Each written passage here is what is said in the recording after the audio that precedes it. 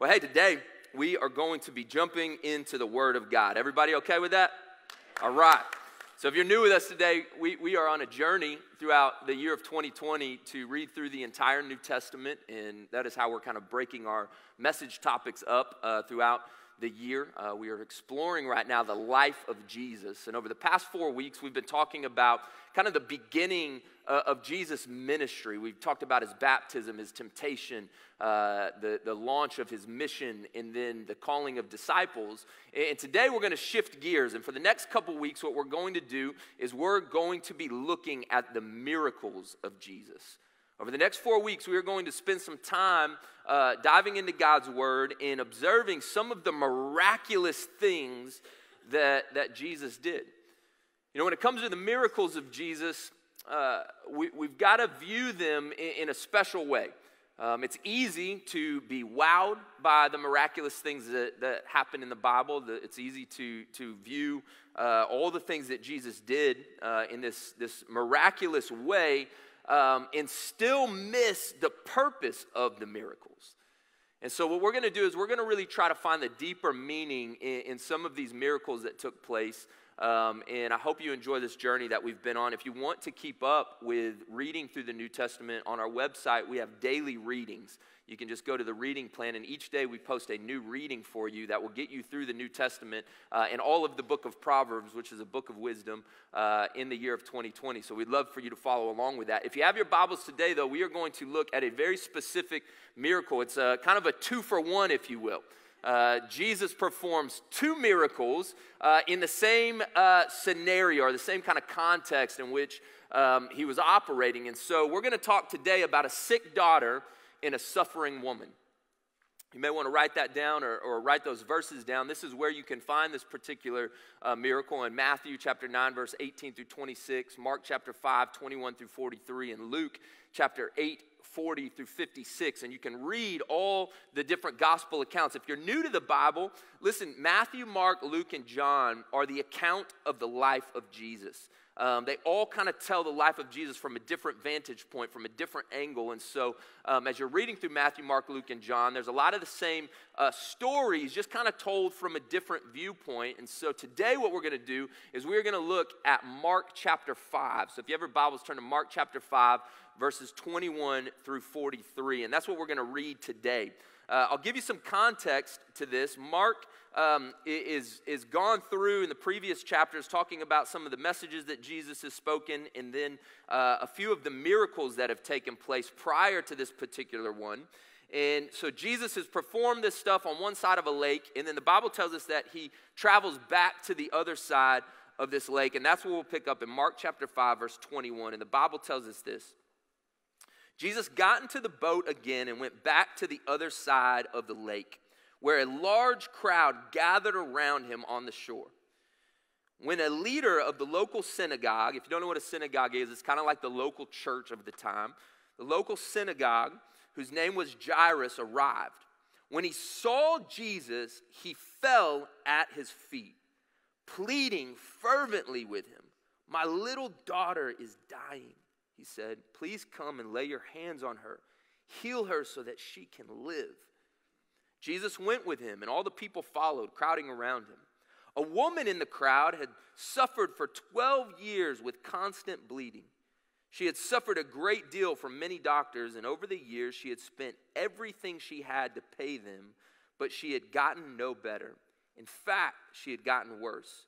She had heard about Jesus, so she came up behind him through the crowd and touched his robe. For she thought to herself, "If I can just touch his robe, I will be healed." Immediately, the bleeding stopped, and she could feel in her body that she had been healed of her terrible condition. Now, Jesus realized at once that healing power had gone out of him, so he turned around in the crowd and asked, "Who touched my robe?" His disciples said to him, "Look at this crowd pressing in around you. How can you ask who touched me?" But he kept on looking around to see who had done it. Then the frightened woman, trembling at the realization of what had happened to her, came and fell to her knees in front of him and told him what she had done. And he said to her, "Daughter, your faith has made you well. Go in peace, your suffering is over." While he was still speaking to her, messengers arrived from the home of Jairus, the leader of the synagogue. They told him, "Your daughter is dead. There is no use troubling the teacher now." But Jesus overheard them and said to Jairus, "Don't be afraid, just have faith." Then Jesus stopped the crowd and wouldn't let anyone go with him except Peter, James, and John. When they came to the home of the synagogue leader, Jesus saw much commotion and weeping and wailing. He went inside and asked, "Why all of this commotion and weeping? The child isn't dead, she's only asleep." The crowd laughed at him, but he made them leave, and he took the girl's father and mother and his 3 disciples into the room where the girl was laying. Holding her hand, he said to her, "Talitha koum," which means, "Little girl, get up." And the girl, who was 12 years old, immediately stood up and walked around. They were overwhelmed and totally amazed. Jesus gave them strict orders not to tell anyone what had happened, and then he told them to give her something to eat. God, this morning, as we approach your word, your holy, perfect, unchanging word, I pray that through the power of your Holy Spirit this morning, that you would speak to us.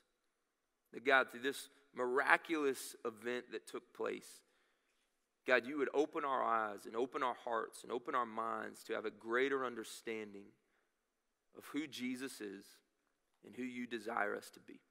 We love you. We thank you. We give this time to you. Speak to us now. In the name of Jesus, amen. When you look at this particular story, this miracle that took place, there's a lot of details and there's a number of things that I think need to be noted about the 2 individuals that received the miracle. You have Jairus, the temple leader, the synagogue leader, and this is a guy who in his community, in his city, in his town, in his community, he was well known. People would have known who Jairus was. People would have looked to him for advice and for guidance and for spiritual consultation and all of those types of things. He was wealthy. He was respected. And over the past 12 years of his life with his daughter, he had probably experienced a whole lot of happiness seeing this little girl be born and this little girl take her first steps and say her first words. And my wife and I are kind of in that mode right now. Our baby boy is going to be 1 year old in a couple weeks. And right now he is as wild as could be. And he is trying to talk, and all he does is nonstop. And it's amazing, right? So Jairus has now spent these 12 years getting to spend time with his daughter, loving his daughter, seeing her develop, seeing her grow. The woman, on the other hand, she's unknown. She's a nobody, if you will. Nobody knows who this woman is. Nobody knows her name. In fact, her name isn't even mentioned in Scripture. She's unknown. She's poor. She has spent all of her money trying to find a cure for this illness that she is dealing with. And what makes that even worse is that she has been disregarded. You see, the illness that she had, the condition that she was going through, by ancient law would prohibit her from going to the place of worship, having community with people. She wouldn't have been allowed to join a group because she was considered unclean. And so not only had she lost her dignity, there was probably a good chance that she had lost her husband because of this. There was all different situations and scenarios that she was facing, probably a lot of friends, all the community she had. And so she was a disregarded person, not a known person. And over the past 12 years of her life, she had experienced nothing but misery. Here you have these 2 contrasting people that Jesus has this encounter with, but they did have one thing in common. Though they were totally different in the realm of how people viewed them, they had one thing in common. They both experienced tragedy. You see, one of the things about life that I think we're all painfully aware of, I think it's really the tragedy of life, is that we can't avoid tragedy. All of us will experience tragedy. I was reminded of that this past Sunday. I had left church and I was pulling into the parking lot of the grocery store. My wife had asked me to pick a few things up before I got home, and my phone is blowing up with text messages. And I'm like, why is my phone blowing up with text messages? Like, it was a great day at church, but usually I don't get this many text messages.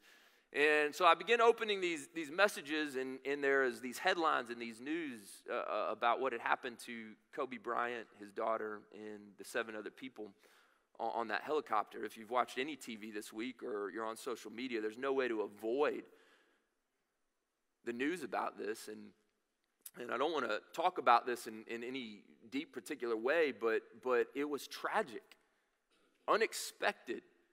Nobody had thought that would happen. Nobody on that helicopter that day got on that ride that was probably taken numerous times and expected this tragedy to take place. And I only say that because it is tragic. And as we journey through this world, every day we turn on the TV, every day that we're operating in this life, there are tragic things that happen. Wouldn't we agree? And there's no way to explain them.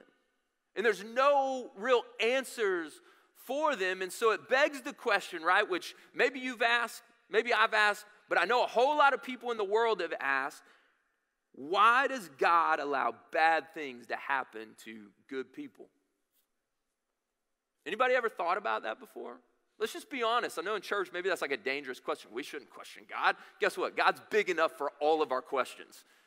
Like, we should just settle in our hearts that it's okay to be angry with God. It's okay to be upset when things don't happen the way that we thought that they would happen. It is okay to be hurt and to go through pain and to even question God. Why is this happening? God's big enough to handle all of that. God is all-knowing. He knew the questions we would have. He knew the concerns that we would have about these tragic things that happen in life. And so let me tell you this morning. I do not have a definitive answer for that question. I don't have a definitive answer. I wish as your pastor today I could stand on this stage and say, listen, this is why bad things happen in life. But I don't have a definitive answer for that. But here's what I would like to suggest today. So if you're taking notes and you really want to maybe ponder this outside of this message today, I would challenge you to do so. Here's what I would like to suggest to us as a church today. God allows tragedy so that we can better grasp his majesty. The word majesty means impressive dignity or beauty.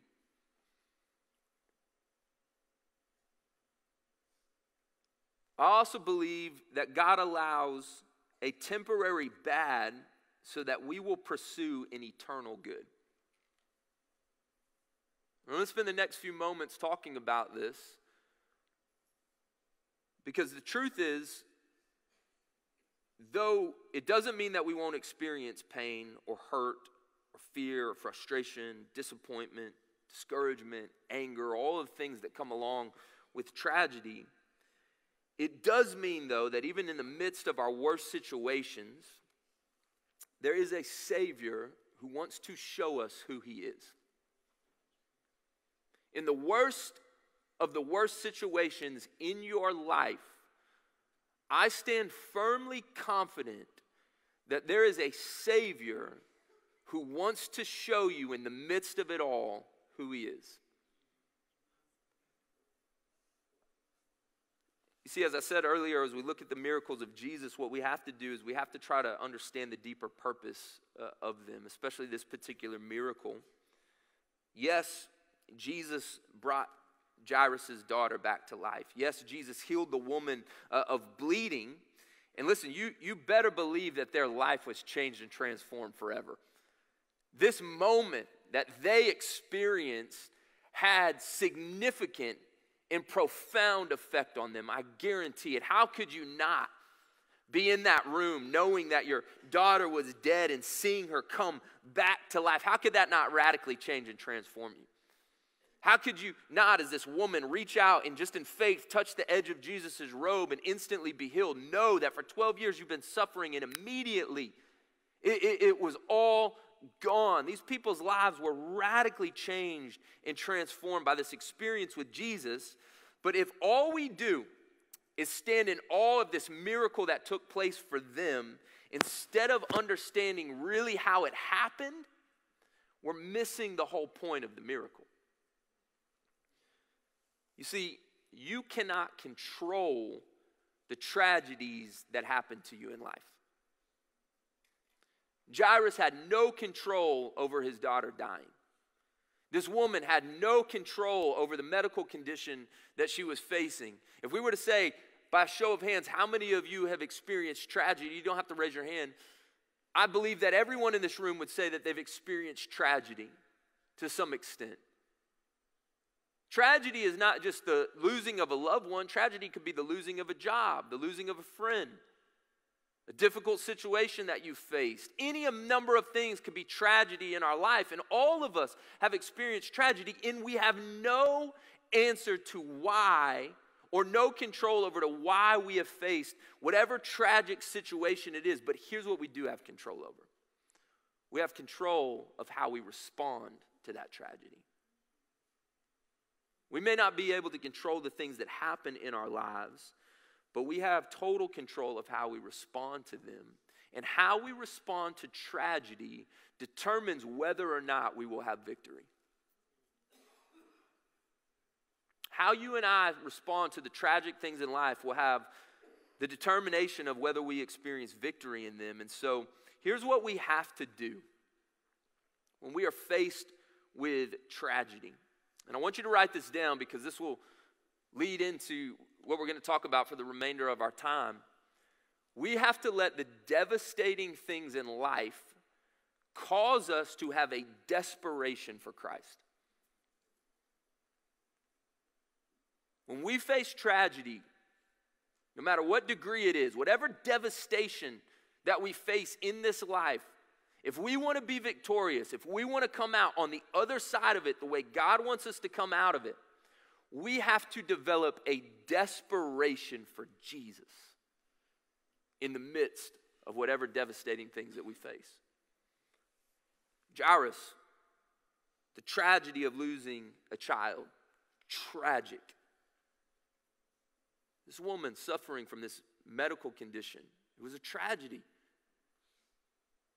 Devastating. But here's what they both did. They both passionately, unapologetically, relentlessly, desperately pursued Jesus. You see, the woman shouldn't have even been in the crowd. If people would have known her condition, they would have told her that you need to be outside of this group of people. You are unclean. You are unworthy. How could you even imagine approaching this holy, amazing rabbi, teacher, instructor, man of God? Desperately, unapologetically went after Jesus. If I could just touch his robe. Jairus, prior to his daughter being sick, there's a very good chance he didn't want anything to do with Jesus. You see, because his peers, the religious leaders of the day, were not for Jesus. They were trying to find every reason to keep Jesus out of the synagogues. They were trying to silence Jesus. They thought Jesus was some radical that was disrupting everything that they had established. They were jealous of Jesus. And so Jairus, whether or not he thought Jesus was a good dude or not, was probably very leery about Jesus coming to his town and causing this uproar of all this gathering of people. But things change when you face tragedy. Jairus forgot about his status in the community. He forgot about his status in his group of peers as religious leaders. And what did he do? He passionately, unapologetically, desperately went after Jesus to the point of saying, I'm going to throw myself on the ground at the feet of this man and say, please come touch my daughter.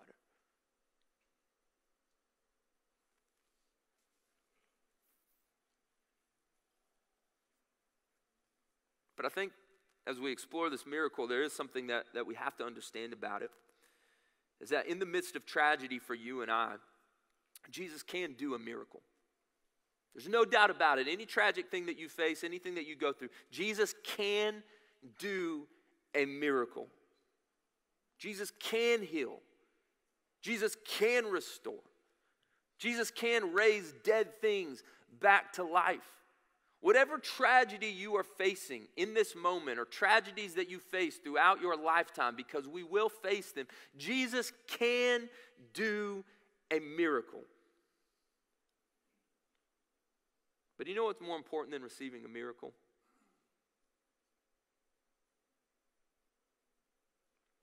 Getting closer to Jesus.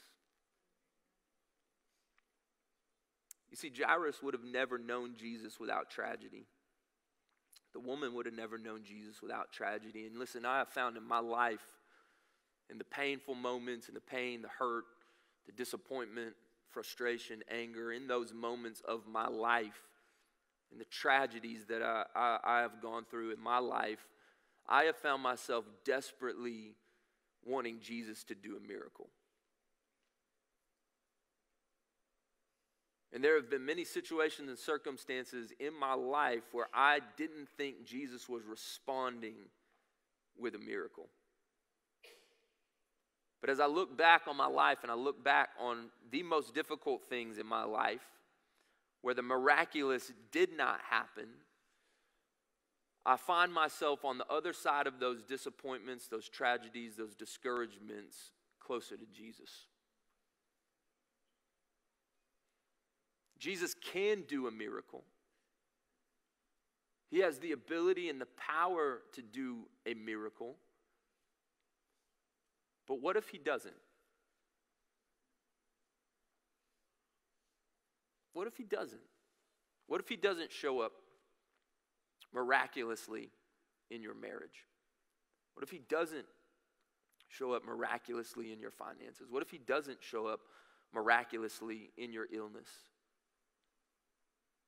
How are you going to respond to it?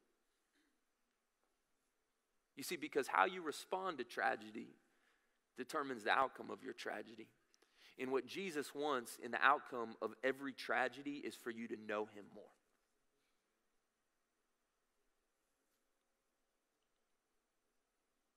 And so what do we do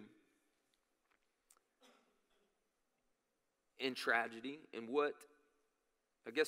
how do we allow ourselves to get to a place in the midst of the devastating things to turn into this desperation for Jesus?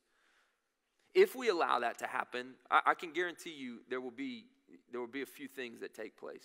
If you allow in your life, as you go through tragedy, difficulty, pain, circumstances, if you will allow it to become something that drives you to desperately, passionately, unapologetically pursue Jesus, I want to guarantee 3 things will happen.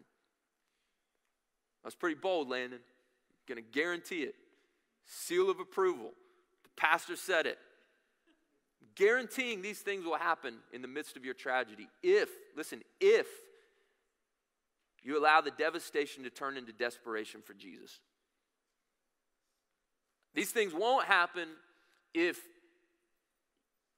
you just chase after whatever it is you want to chase after. If you go after advice that people give you, or you listen to whoever is on the latest podcast or whatever it may be. Listen, these things only take place when you desperately go after Jesus in the midst of your tragedy.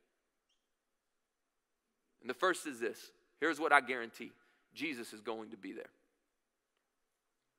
If you will passionately pursue Jesus in your tragedy, in your devastation, Jesus is going to be there.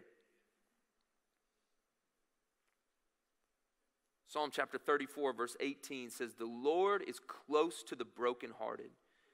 He rescues those whose spirit is crushed." Matthew chapter 11, verse 28, Jesus says, "Come to me, all of you who are weary and carry heavy burdens, and I will give you rest." Jesus is saying, come to me. Passionately, desperately pursue me. Bring me your pain. bring me your hurt, bring me your brokenness, bring me your frustrations, bring me your questions, bring me your anger, bring me whatever it is that you need to bring to me. I am big enough, I am strong enough, I am holy enough to carry it all. Come to me. When you're facing the marriage issue, when you're facing the financial issue, when you're facing the illness, when you're facing the death of a loved one, when you're facing whatever it is that you are facing, come to me. I don't want you to carry this on your own. I am here to help you. And yes, I know you don't understand why you're going through it, but it will all become clear at some point. But you got to come to me because I can help you carry that burden. I can help you carry that pain. And in fact, I don't want to just help you. I want to take it from you. You see, because when you passionately pursue Jesus, not only is he going to be there, I can guarantee you this, Jesus is going to bring peace. Jesus is going to bring peace to the situation and the circumstances that you face if you passionately pursue him. Philippians chapter 4, verses 6 and 7 says, don't worry about anything. Instead, pray about everything. Tell God what you need and thank him for all he has done. Then you will experience God's peace, which exceeds anything that we can understand. His peace will guard your hearts and minds as you live in Christ Jesus. And in John chapter 14, verse 27, Jesus says, I am leaving you with a gift, peace of mind and heart. And the peace I give you is a gift the world cannot give. So don't be troubled or afraid. Sometimes we look at these verses for the less than difficult scenarios of our life. God's word fits into every scenario of our life. The reason so many people, though, often don't experience this peace in the midst of tragedy is because they pursue everything else first and leave God as the last resort. But if we will focus our eyes and focus our attention and focus all of our heart in the midst of the most difficult things that we go through in life on Jesus, the Bible says the author and the perfecter and the finisher of our faith, if we will focus our eyes on Jesus and we will pursue him, he will be there and he will bring a peace that surpasses all understanding. You will have people questioning and asking, how are you so calm in this scenario? How are you dealing with this? And your only answer will be, I don't know. It's got to be Jesus.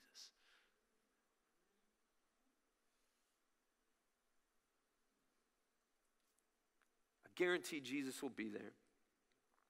I guarantee Jesus is going to bring peace.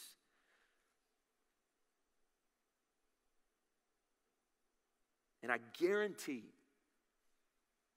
Jesus is going to work things out. Listen, you may not get rid of all the pain and all the hurt, all the anguish. You may actually live the rest of your life with hurt, with sorrow, with pain, disappointment, discouragement. But you better believe Jesus is going to work things out. In John chapter 16, verse 33, Jesus tells us, here on earth you will have many trials and sorrows. But take heart, because I have overcome the world.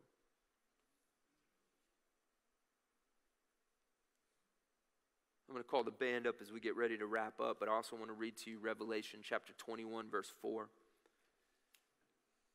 You see, it may not all be clear on this side of eternity. You may go your whole life wrestling with questions. You may go your whole life trying to understand. But if you keep passionately pursuing Jesus, even if on a daily basis you have to say, Jesus, I don't understand, but I'm still coming after you because I know you're here and I know you're the only one that can bring peace, and I'm going to live in confidence that you're going to work it out. You know what the Bible says in Revelation 21, verse 4? It says, he will wipe away every tear from their eyes, and there will be no more death, no more sorrow, no more crying, no more pain. all these things are gone forever.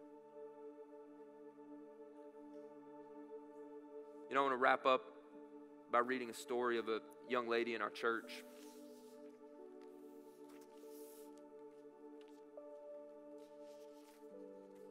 This is in her own words. I asked her to write this for me. Her name's Ellie.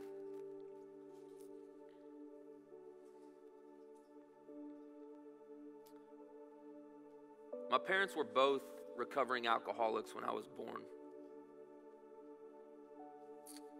I was told things were good until they started drinking again, and that is the first time, to my knowledge, my mom attempted suicide.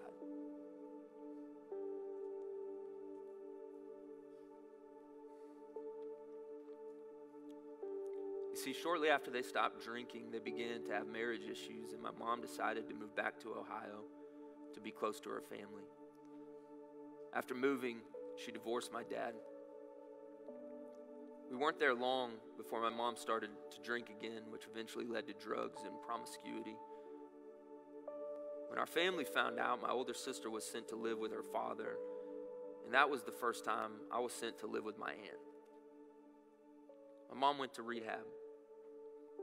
After her stay in rehab, I went back to live with my mom, and it wasn't long until the drinking and the drugs started again.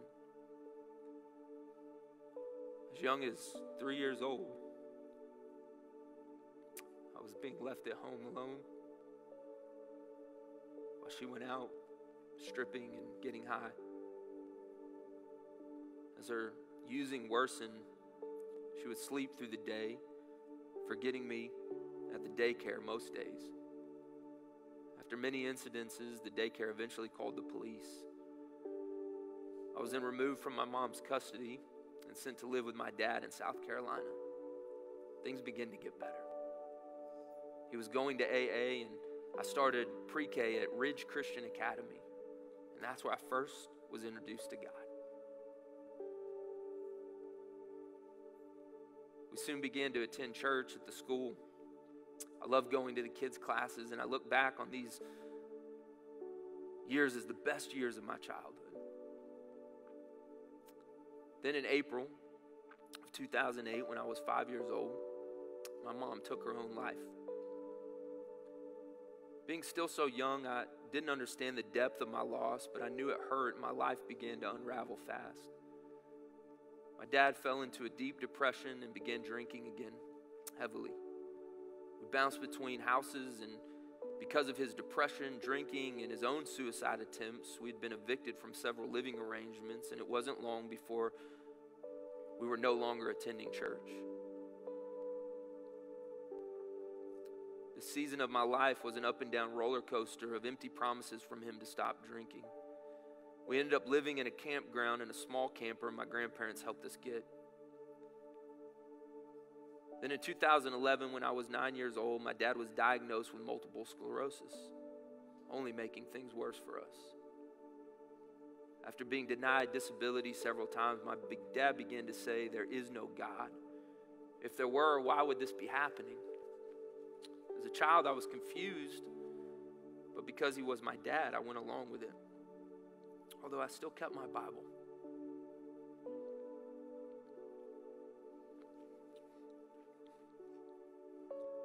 Between 2011 and 2015, I cannot count the number of times my dad attempted suicide or even talked about doing it.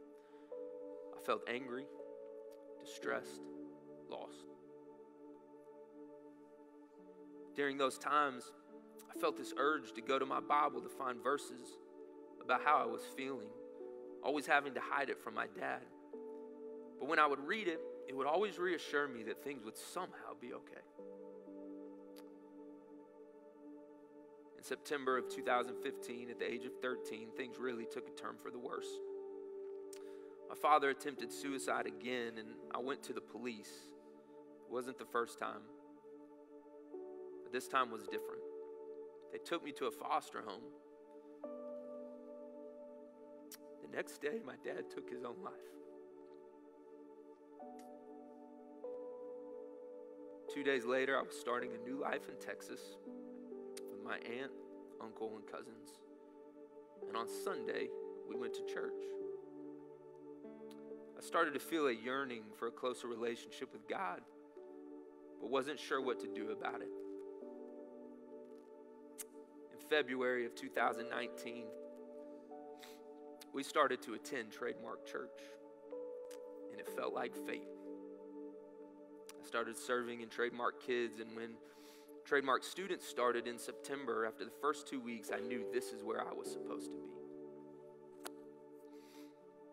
On November 13th, at one of the Trademark student events, I felt compelled to again, this time with full understanding, surrender my life to Jesus and start living for him. And on January 5th, 2020, I was baptized, surrounded by my family and friends. And what made this day even more special is that my sister, who had flown in that morning, made the decision to give her life to Jesus during the service and was baptized with me. Ellie's life has been tragic. But when you allow the tragedy in your life, the devastation of your life, to cause you to have a desperation for Jesus, everything changes. I don't know where you find yourself today. I don't know what you find yourself going through, facing, struggling with. But I want you to know that Jesus is there, that he will bring peace, and that he will work it all out. This morning, we are going to be baptizing people. And if you've never been baptized, maybe today's the day that you say, I'm going to surrender my life to Jesus. Despite my past, despite my background, despite my shortcomings or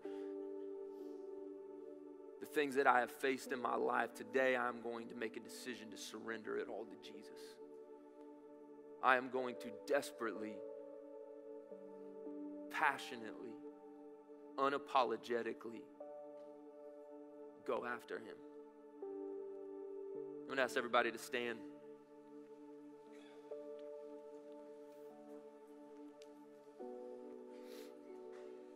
If you're ready to go all in for Jesus, today's the day. We have a number of people that are going to be baptized. We have the shirt, we have the shorts, we have everything that you need to be baptized this morning. I'm going to pray, and when I'm done praying, I'm going to count to 3. And if you want to be baptized, I would like for you to come join me down front. God, I thank you for what you're doing in this place. I thank you for the transforming power that comes from knowing Jesus. I thank you, Jesus, that you always meet us in our circumstances, that you bring peace that surpasses all understanding, and that you always work things out. This morning, I pray, God, that if there is anyone in this room this morning that needs to surrender it all to you, that they would be bold enough to come forward and to be baptized today. We love you. We thank you. In Jesus' name we pray. Amen.